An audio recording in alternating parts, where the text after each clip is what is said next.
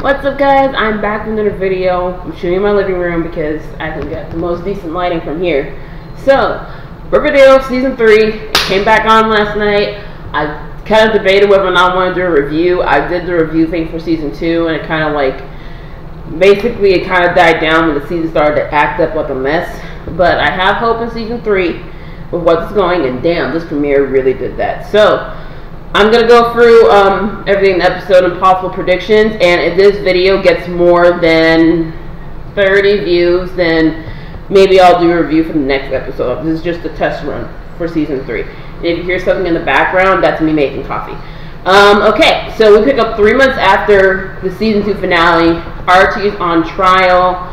He's been on trial for the last 3 months during the summer, and basically that lawyer is trying to pay him out as a cold-blooded killer. His mom and, what's her name?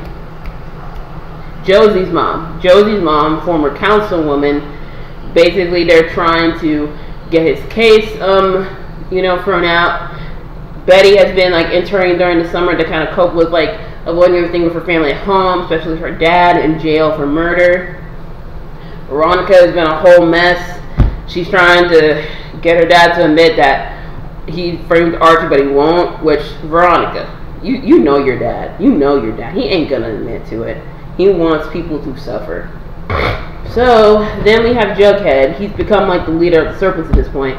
And let me just say, Jughead, he is maturing so fast. I'm so proud of him. And you can see FP's problem too. Then we have Cheryl. She's living up her best life since she got emancipated. Her and Josie went off. Not Josie. Her and Tony. Sorry, guys. Sorry.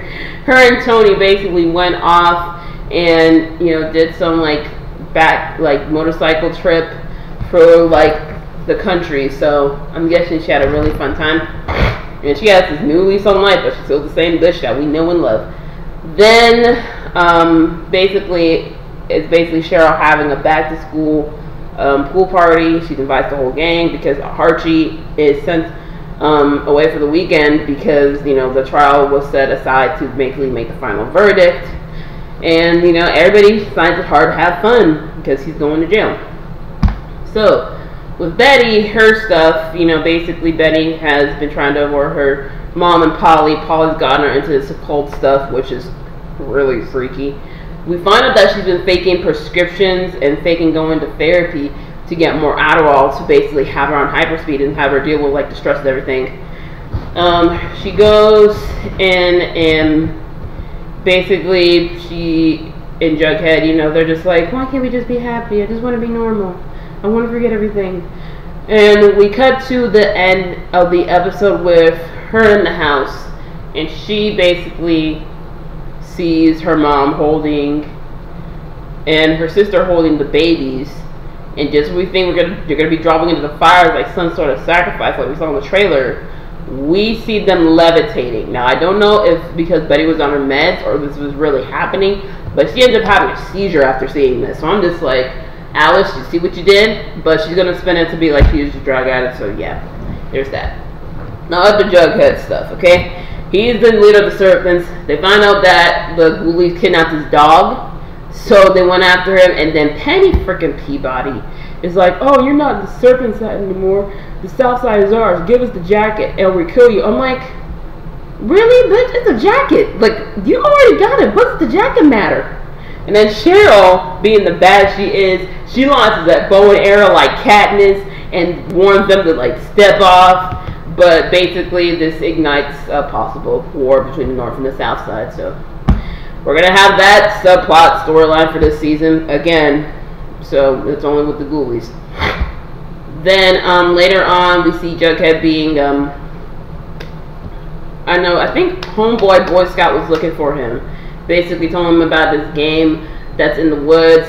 Jughead has brushed it off and told him, "Hey, I'm talking to you after the trial." He comes back to his trailer and the guy's gone, which I predicted. He finds a map that he had made, and he finds him and this other dude that used to work at a concession stand at the movies.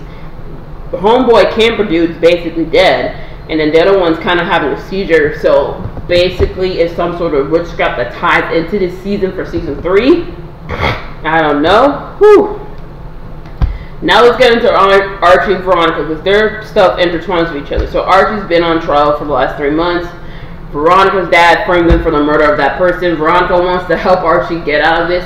Veronica, look, you like 16, 17. I know you guys saw Jason Blossom's murder, but y'all can't get him off a murder charge. No. One, your father's vindictive, and two, how are you gonna get that? And she tried to sneak in to the hotel where the jury is to do jury tampering. I'm just like, girl, you doing the most. Like, I know you got money and you smart, but girl, you were doing the most. You actually breaking the law. So her mom goes off on her, and then Veronica goes off her saying that she never stands up to Hiram. The reason why is that Hermione sees herself as expendable. Veronica isn't. So if she, crosses the line, she can get taken out. And me and my roommate, we had the discussion during the whole scene. We're just like, oh, that makes sense, because we're over here calling you the doggone bitch of everything, but now we understand why you're on the side. I mean, because he was running shit season 1 until Hiram came home, so yeah. Anyway, Archie, he's paranoid, he's having nightmares about the whole thing. He's starting to believe he killed him even though he didn't. And, he tries to break up with Veronica, which is like, dude, you just had sex and now you want to break up? Well, you want to get that one last time? Like, that's a douchey move. That's a douche move. I'm sorry, Archie. And this is one of the things that pisses me off about Archie. Archie makes impulsive decisions without fully thinking. Like, I know you want to do it for everybody you care about, but you do not think well. And just, oh my God. Basically, we get back to the courtroom after the weekend. The jury was dismissed because they talked about the case outside of outside of the hotel. And they're about to do a mistrial, so basically they don't have to go for the whole thing again. Archie's like, no, I don't want to put everybody through that.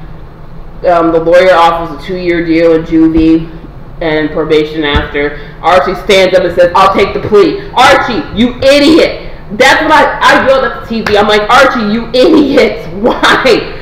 Do you have any idea what juvie is like? Like, no. And the judge says, like, are you sure you want to do this? You're about to go against your counsel, your own mama. He's like, yes. I'm like, bitch. Oh, my God. So we see Archie get taken away, and we see him on a bus.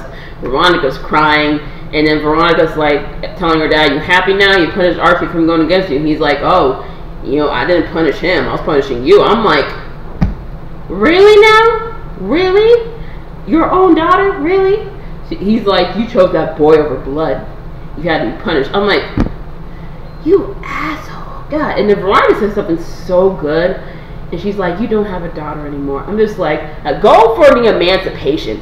Go get emancipated, okay? Cheryl's doing fine on her own, okay? Get yourself emancipated and get out of there, girl, okay? Get out of there. I hope she gets emancipated this season. Because I know they're juniors now. I thought they were seniors because I was like, wait a minute. Because Cheryl meant to tell me about graduation. I was like, hold up, y'all seniors already? But they're juniors. The whole timeline of the show is so freaking weird. But, yeah. Veronica, she's pissed. What are things that I did not remember? I think I went through everything. That much. Cheryl and Tony, they're doing good. They're doing really good. They're slaying the wardrobe in here this season. I love it. Thank God there's no more product placement. We saw 5 Seconds of Summer get some song promo with their song Young Blood, so dang. So with the preview for next week's episode, I'm trying to remember what I saw. I think it was just like basically discovering all the witchcraft that's happening while Archie is dealing with the first couple of days in juvie, so he's gonna be in there probably for like half a season. That's what I'm thinking. We're gonna be exploring this occult thing happening in town. This war between the north and south side is gonna basically culminate into a full-blown thing that happened last season. So yeah, season 3. Let's hope we can make it through this one. So anyway, leave me your comments down below if you want me to continue reviewing this season. Let me know if you want me to review other shows. Right now, hang on, y'all. There you go. Oh God, sneezing's bad. One more. Whew, man, it's bad. So right now I'm reviewing Star on Fox, Riverdale. I'm gonna be reviewing Dynasty tomorrow. I'm reviewing Charm on Sunday, and then I'm reviewing Black Lightning after this. Also, I'm kind of like, do I want to review Station 19? Maybe, maybe not. I don't know. But yeah, let me know if you guys want me to keep doing these Riverdale reviews. If I get 30 views on this, then I'll do a second one. Remember to subscribe to my channel, hit the like button below. This is your girl. Peace out, more love, and have a great week.